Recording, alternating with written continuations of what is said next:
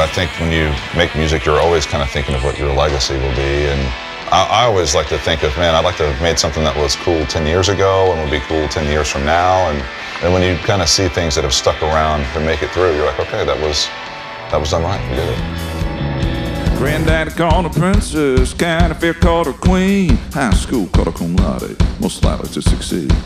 Her daddy's back with crazy, she got 2 6'4" brothers. You take 1 step onto that front porch, you one crazy motherfucker. The chase will leave you breathless, suck every back road in this town. She'll love you like a Sunday drive, but she'll take your poor heart down. Dead man's curve, no redemption, no return. Good God, I'm gonna crash and burn down dead man's curve. Dead man's curve, country boys ain't never gonna learn. Nobody ever makes it through that turn. Dead man's curve, dead man's curve.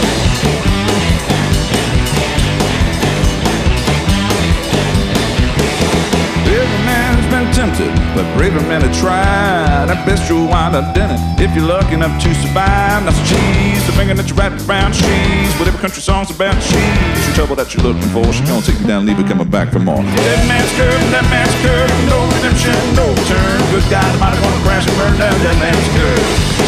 Dead man's curve, country boys ain't never gonna learn. Nobody ever makes it through that turn. Dead man's curve, dead man's curve.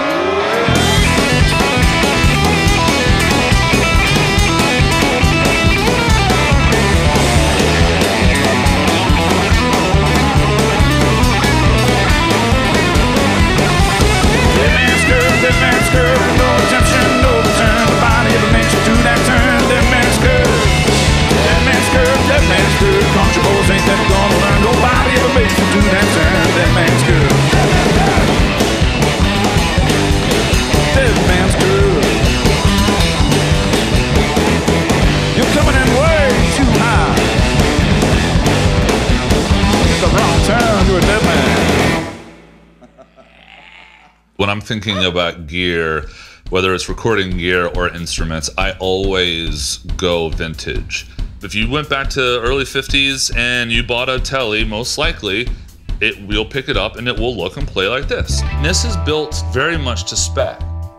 People have tried doing different tuners, they tried doing different scales, they tried different pickup positions, and it just always goes back to those original instruments. They're just tried and true. We grew up with a very musical household, and there was always instruments around. Both of our parents wrote songs. We would always sit in this shed that was out back, and we would make recordings of like pretending we were on a radio station and just the whole thing and songs we had written. And so we constantly grew up around that. And then our dad would record his originals, and then we'd have people over at the house, and they would set up the microphones, put speakers up, and just kind of put on a show, or they would play original music. As a guitar player, I would obsess about certain guitar players. And then I realized the closer I got to sounding like them, the best that I could ever be was second, because you have a person that can perfectly replicate Stevie Ray Vaughan.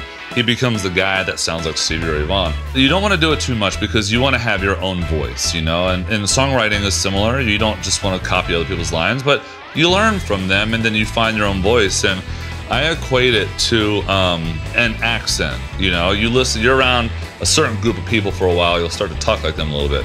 And then you go around a different group of people for a couple of years, you'll start to talk like them.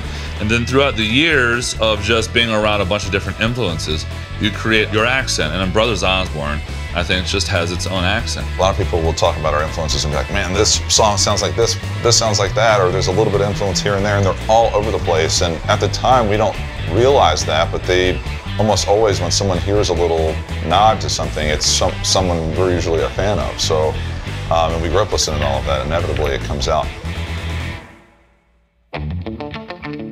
I think it's awesome to be here in RCA. I mean, there's a lot of history here, but there was also the history of the fact that they wanted to tear this place down at some point in time.